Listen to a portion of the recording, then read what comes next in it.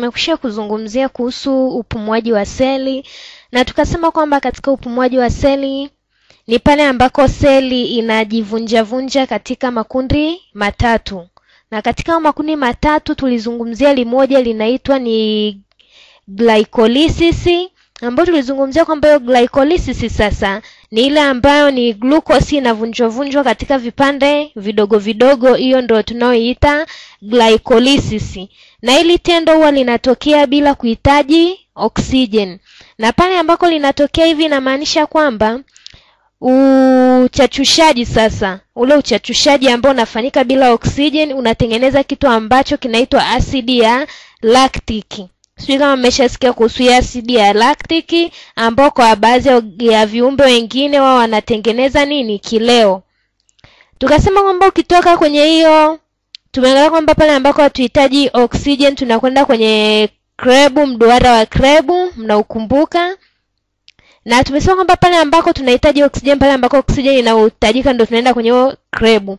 Na tukitoka kwenye karibu tumeona kwamba tunakwenda kwenye ule mzunguko wa elektroni ambao unaitwa ni ETC, ambao ni kwa lugha ya Kizungu, lakini huo ni mzunguko wa elektroni. Sasa kwa siku ya leo tutaangalia sana kuhusu hiki kitu kinachoitwa glycolysis, kwamba leo mawazo yetu, nguvu zetu zitaishia kwenye hiki kitu ambacho kinaitwa glycolysis.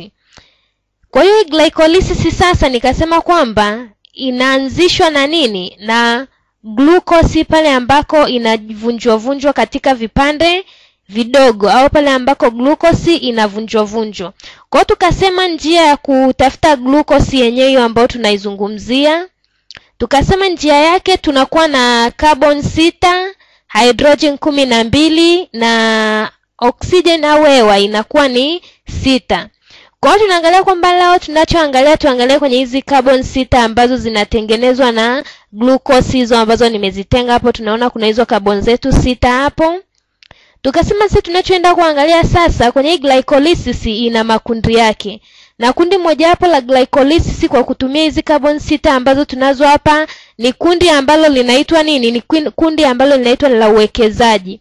Kwa hiyo hapa kwenye hili kundi la uwekezaji tunatumia ATPase 2. Tutahitaji nini? Tutahitaji ATPase 2 kwenye hili kundi la uwekezaji. Kwa hiyo tunasema kwamba tumesema dhumuni mojawapo la upumuaji wa seli ni kutengeneza ATPase. Kwa hapa tunaona kwamba hii glucose tunaivunja katika makundi mawili, ambalo kundi la kwanza lina phosphorus kama ambavyo mmeweza kuiona hapo, na kundi la pili pia linatakiwa liwe na phosphorus ambao ndio hiyo inaitwa nini? Kuna kitu kinaitwa pigal, ambayo pigal tunaitumia sasa, ambayo inaitwa ni phosphoglycerate hadi, ambao ndio hiyo ambao mnaiona hapo, ila nye ishikeni kwa kifupi chake ambao ni pigali, kirefu chake ndio hicho hapo. Kwa hiyo kwenye kundi la kwanza la carbon tunaona kuna hiyo pigali, na kundi la pili ina pigali. Na hiki ambacho tunakizungumzia sasa hivi ni moja wapo ya nini? Ya makundi ya glycolysis ambao tumezungumzia. Ni ili kundi la kwanza ni kundi ambalo linaitwa kama uwekezaji. Tukasema kwa nini linaitwa hivyo? Mmeweza kuona. Tukasema sasa hizi pigali mbili sasa, hizi aina mbili za pigali zinakuja kutengeneza kitu kingine ambacho kinaitwa kina nani tatu, ambao kinajiita kwa jina la pyruvate. Kwa hiyo kuna kitu ambacho kinaitwa pyruvate ambacho kinatengenezwa na hii hapa, ambao kinakuja kutengeneza ile pyruvic acid kama mmeshaisikia. Kwa hiyo kwenye haya makundi tunakuja kupata kitu kama hicho hapo. Kwa maana tuna hiyo pyruvate ambayo inakuja kutengeneza pyruvic acid, asidi ya pyruvic. Kwa hiyo tunachokuja kuangalia kwamba kitu ambacho tunakuja kuishia nacho, tunachokuja kubakiwa nacho katika glycolysis, tulianza na glucose. Tunakumbuka tulianza na glucose, tukatoka kwenye glucose tukaenda kwenye hiyo hatua ya kwanza ya uwekezaji ambayo ni ya kwenye glycolysis. Kwa hiyo tunachokuja kuishia nacho tukaja kusema tunakuja kuishia kwenye nini? Hiyo pyruvic acid. Kwa hiyo tunachokuja kuangalia sasa hivi kuna kitu kingine ambacho cha pili kinaitwa ni ile kama ni nini? Kinaitwa payoff. Kwa hiyo payoff ambayo tunaizungumzia hapo ni hatua ya pili ya glucose ya glycolysis. Kwa kwenye hii hapa tunakwenda kwenye pigali, na ile pigali tunajumlisha na nini? Na ile pyruvate. Tukishajumlisha na ile pyruvate inakuja kutengeneza ATP mbili. ATPs ambazo ni mbili, ambao kila ATP inakuja kutengeneza, tunasema hizo ATP mbili ambazo zinatengenezwa zinakuja kutengeneza NDPH, ambao tunaona NDH kila moja inatengenezwa na hiyo nini? Pyruvic nini? Asidi hiyo ya pyruvic. Na tukaona kutoka hapo tulianza na NDA ambazo ni zimeongezeka, tuliongeza NDA ambayo NDA ambayo tulitumia hapo ilikwenda kupungua hadi kaja kufika kwenye NADH. Kwa hiyo NADH kwenye zile kwenye ule mzunguko wa electron sasa tumeona ilikuja kutengeneza ATPH. Kwa NADH hiyo mnayoiona hapo ikaja kutengeneza kwenye ule mzunguko wa electron huo ambao tumeuzungumzia hapo, ikaja kutengeneza kitu ambacho kinaitwa ATP. Kwa ATP ilikuja kutengenezwa katika huo mzunguko ambao tumeutumia hapo. Kwa tunapokuja kuangalia sasa glucose, tukichukua njia yetu sasa, tumesema tulianza na glucose, tukaenda na NAD ambazo zilikuwa ni NAD mbili, tukajumlisha tena na kitu kingine ambacho tuliendelea nacho ni ATP mbili. ATP tulikuwa nazo mbili. Alafu kuna kitu kingine tena ambacho tumekitumia ambacho ni ADPS ambazo ziko 4, na hizo ADPS 4 ambao nimeandika ADPS, tukaja kwenye nini? Glycolysis. Hivi ndio vitu ambavyo tuliweza tukaweza kupata kitendo cha glycolysis. Hiyo hapo samani ni ADPS ambazo ni 4. Kwa hiyo hizo ADPS ambazo mnaziona hapo sasa, ngoja niandike ADPS hapo, nimeruka P kwa hiyo muweze kuiweka. Kwa hiyo baada ya kupata hizo ADPS ambazo ni 4, tukaja tena tukatumia phosphorus ambazo ni 4 tena. Kwa hiyo alama ya phosphorus tunaweka ni ile P kwenye mduara. Samani kidogo. Kwa hiyo katika hiki kitendo sasa kwenye hili kundi tunaona kwamba tukaja kutengeneza kitu ambacho kinaitwa nini? Tukaja kutengeneza pyruvate mbili, tukajumlisha, tulikuja kupata pyruvate mbili tukajumlisha na NADH mbili ambazo mnaziona hapo, na hizo NADH mbili tukapata nini? Electron. Na zile electron inamaanisha kwamba katika kupata electron tumeshazungumzia kwenye kupata ni kupoteza nini? Electron. Kwa hiyo tukajumlisha tena na kitu kingine ambacho tunaona kwamba tulikuwa na ATP zilikuwa mbili na tuna hizo ADPS. Kwa hapa hivi tukaja kujumlisha na ADP mbili tunaziongeza hapo. Ukitoka hizo ADP mbili tukienda kule juu tuna ADPS 4, ATPS 4. Kwa maisha na hapo tunakuja kuwa na ATPS 4. Kwa hiyo ndo tukaja kupata nini? Ile pyruvic acid ile ya nini? Ya pyruvic. Kwa hiyo sasa kwamba pyruvic acid tumeipata kwa njia hiyo. Tunapofanya kitendo cha glycolysis tunakuja kupata nini? Tunapoteza electron ambao tunakuja kwenye hatua ya pyruvic acid. Kwa hiyo tunaona jumla ya tutakachokipata, tutapata ATPS ziko 2. Alafu NADH nazo ziko 2. Na ile asidi ambayo tulikuwa tunaizungumzia sasa, kwa hiyo ni tusisahau kuweka kiasi pale. Na asidi za pyruvate ziko 2.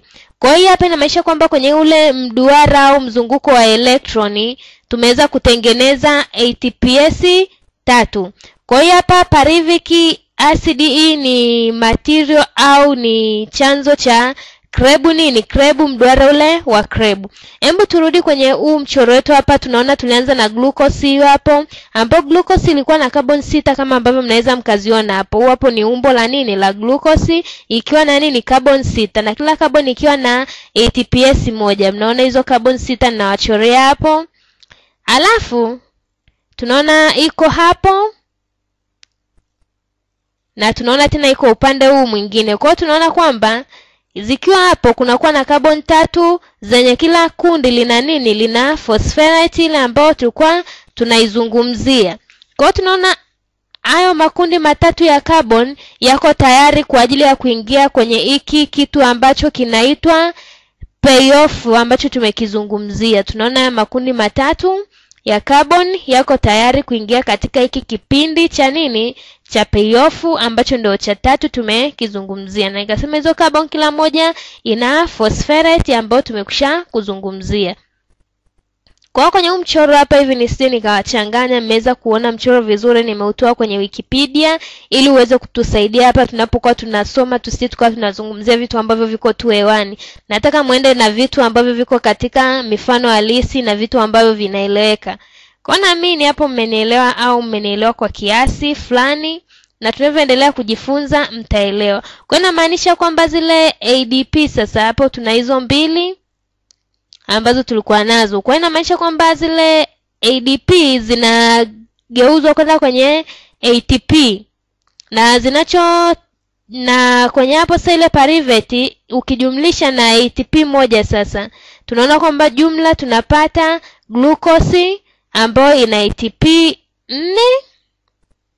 Glucose ambayo ina ATP 4 ndio tutakao kuja kuipata. Kwa hiyo tumeona kwamba tupokuwa tunazungumzia kwenye huu mchoro ambao tumeuchora hapa, mmeelewa kwamba tuna hiyo nini? Tuna hiyo ATP moja kwenye pyruvate ile. Hiyo ATP moja ambayo tumeipata hapo, tukija kujumlisha na hii ATP nyingine tena ambayo tumeipata kwenye huu mchoro hapa, mnaweza mkaziona hizo ATP. Tunaenda hatua baada ya hatua katika mchoro ili nisije nikawachanganya. Kwa hiyo tunaona kwamba kwenye kile kipindi cha uwekezaji tulikuwa na hizo ATP moja moja, na tukaona kwamba jumla ya ATP zilizokuwa katika glucose ambao tuliokuwa tunaizungumzia, tukirudi hapa kwenye glucose, jumla ya zile ATP ambazo zilikuwepo ambazo tumeweza kuzitumia, tutakuja kupata idadi yake tumetumia ngapi kwa ujumla. Kwa hapa tunaona kwamba tukija kurudi hapa kwenye huu mchoro ambao tunarudi hapo ili kuweza kuona hii glucose au glycolysis inakuwa na ujazo wa ATP ngapi. Kwa hiyo tukirudi tunaona kuna hizi ATP ambazo niliwaambia kwamba jumla zilikuwa ni hizo hapo kwenye glucose, lakini bado tunachokizungumzia hapa ni nini? Glycolysis. Kwa hiyo tukirudi taratibu hivyo mnaweza mkaa mmenielewa. Kwa hiyo glucose inakuwa na ujazo wa ATPs ambazo ni hizo 4. Nikasema kwenye investment tulikuwa na ATP 2. Kwa hiyo nikasema kwamba NAD inabadilishwa inaenda kwenye NADH, na ikipungua sasa inabaki na NADH ziko 4 ambazo zinaenda kufanyaje? Zinazoenda kutengenezwa. Kwa hiyo mwishoni kabisa tumebaki na pyruvate, ambapo pyruvate ina carbon 3, na tulianza na nini? Na hiyo hydrogen ilikuwa ni 12, lakini tulichokuja kumalizia hapa tumeona kwamba zile carbon zimefanywa uoxidishaji, na hapo mpaka tulikofikia naamini ya kwamba mmeelewa glycolysis inakuaje na kuvunjwa kwa hizo na nini. Kwa hiyo tumeona kwamba ujazo ulikuwa ni ATP 2 na NADH zilikuwa ni 2. Kwa msije mkajichanganya. Tukutane katika kipindi kijacho kwa maelezo zaidi.